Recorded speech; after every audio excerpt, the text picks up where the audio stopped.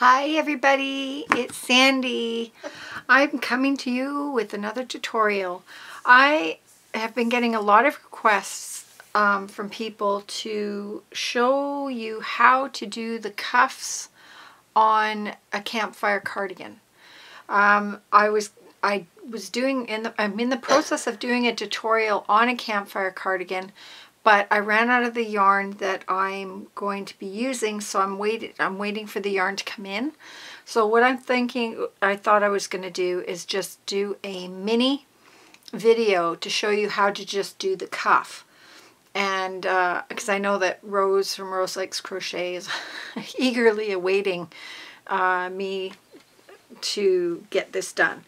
So unfortunately, I don't know how long it's going to take for my yarn to come in, so I'm just going to do this mini, and hopefully it works. So here is a, oh, I guess I'll, there. So here is a cuff that I have on a sleeve of my Campfire cardigan, like one of my cardigans.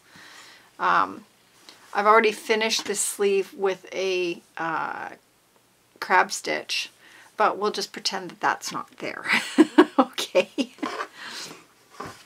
Okay, so what you're going to do is this here is the line that you, like at the top of your shoulder, where your shoulder sits. Okay, this is usually where I start my cuff, but you can really start it anywhere on here. It doesn't really matter. So I'm just going to use this contrasting color so that you can see what I'm doing. Okay, now there's a couple ways to do this. Okay, this is going to cinch up pretty good. All right, and then you're going to get this kind of a puff sleeve. Right, so the longer that you make your sleeve before you do your cuff, like you can either make a really long sleeve and then just have a cuff that's like this, this big, or you can have a shorter sleeve where your sleeve is like around your elbow, and then have your cuff the whole length of your forearm, or partial length of your forearm, right? So, so this is going to go from a really wide part to a, cuff size. Okay. There's only going to be a couple of rows that are going to be more of a gradual and then the cuff. So if you want it to be a little less, or the cuff to be a little bit bigger, because I have really small wrists, right? So if you've got a bigger wrist, use a bigger hook. Okay, use like a 7 or an 8 millimeter hook to do this. Okay, but the basis for it is pretty much the same. All right, so I'm just going to bring you in here a little bit. Whoops, wrong way. Okay. So you're going to get your yarn, oops, and you're going to attach your yarn wherever, okay. All right, so you're just going to attach, oops, attach your yarn wherever you're going to attach it, okay. Then you're going to chain up 2.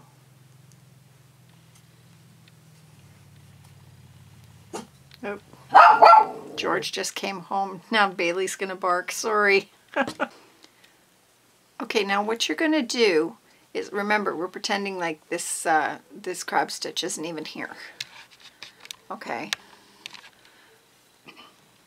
Now here's your cluster, and you've got your first stitch here, your next stitch here, and then you've got your chain space. Okay. So you're going to start doing half double crochet decreases. So you're going to yarn over, you're going to go into your first stitch, pull it up, yarn over, pull through 2, Then you're going to go into your next stitch and you're going to go in, yarn over. You've got 3 on your hook and you're going to pull through all 3. Okay, oops, I need more yarn. Whoop. Okay, now you have your chain space. Okay, so you're going to yarn over, you're going to go in your chain space, you're going to pull through 2, then you're going to go into your next cluster and go into this stitch. And you're going to pull, oh whoops, I yarned over. You're going to go into that stitch, pull up, and pull through 3.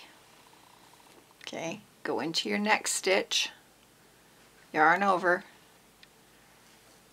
go in, pull up a loop, pull through 2, then you're going to go into your chain space, pull up a loop, pull through all 3. Okay, go into your next one, yarn over, pull in, pull up, go through 2. Okay, go into your next stitch, pull up, you got 3, you're going to pull through all 3. And you're going to do that all the way around. Okay, go in your chain space, pull up a loop,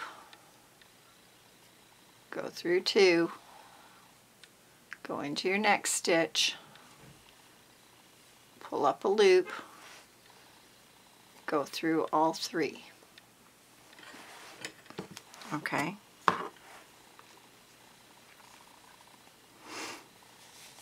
Okay, and this is going to cinch it up real good. Like I said, if you want it to be a little less evasive, then you're going to use a bigger hook. Okay, yarn over, go through your next loop or your next stitch, pull through 2, go through your chain space, pull through all 3. Okay, you're going to go and do that all the way around. Okay, and I'll meet you when you get to the end. Okay, now of course this looks terrible because it's really contrasting colors and it's going over top of a crab stitch. Okay, but I'm just giving you the idea of what this is. Okay, so you're at the end. Now you're going to slip stitch into that first stitch. Okay, and you're going to chain up 2. Now all you're going to do is a half double crochet in each stitch around.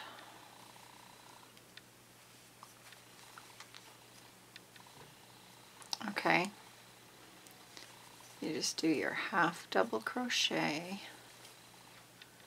Oops, where am I here? Do your half double crochet around.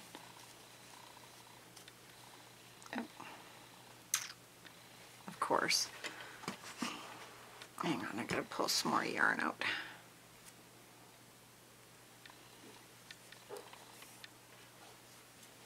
Okay. Okay, there. Keep going, doing your half double crochet all the way around. Okay, and then here we are at the beginning of the row. And you're just going to slip stitch into that first half double crochet. Okay, there you go. Okay, now this is where it really comes together. Yeah, I'm gonna turn my sweater all around here.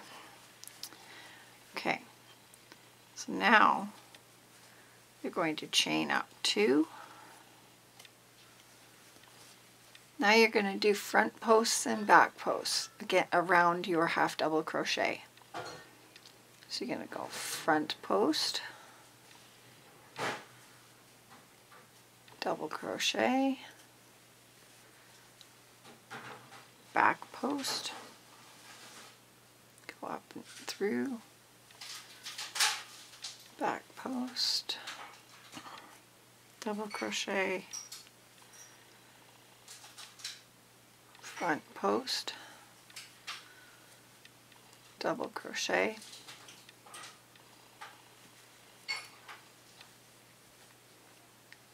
back post, double crochet,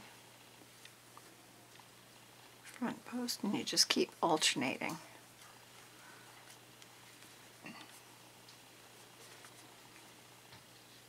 Okay.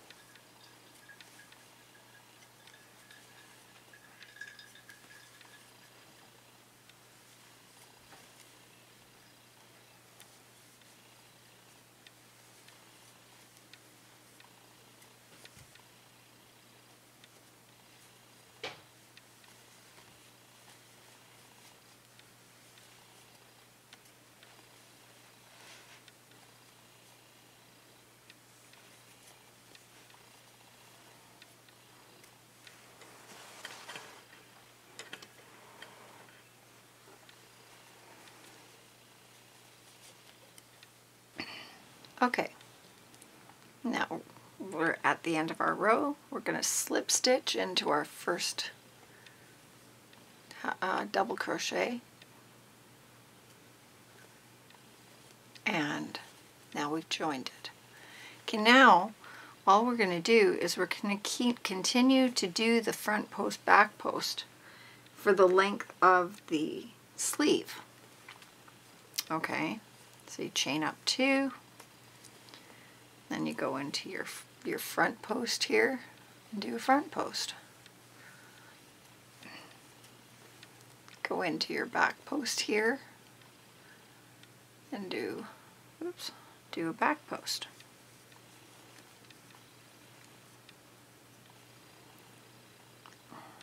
Okay. Go into your front post.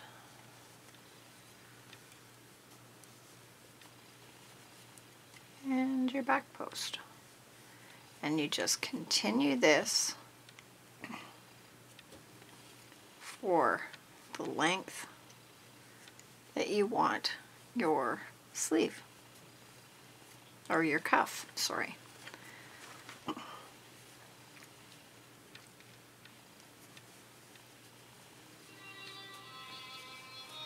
Oops, George's phone's ringing.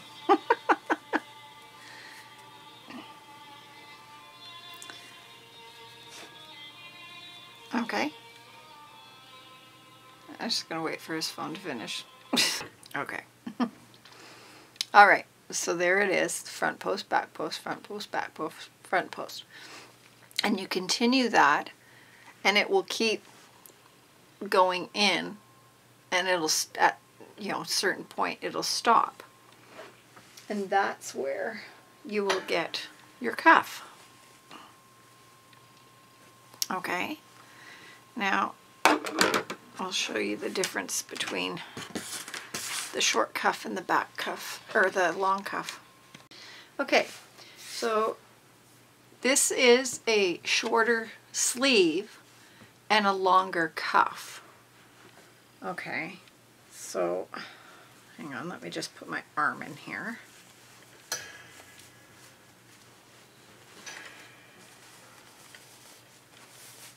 There we go. Okay, so you're going to get this kind of a puff sleeve going on, and then you're going to get the longer cuff. So there's my wrist. So it goes up about halfway up my forearm. Okay, and this is a shorter cuff. It's a longer sleeve, and then just the short wrist cuff. Okay.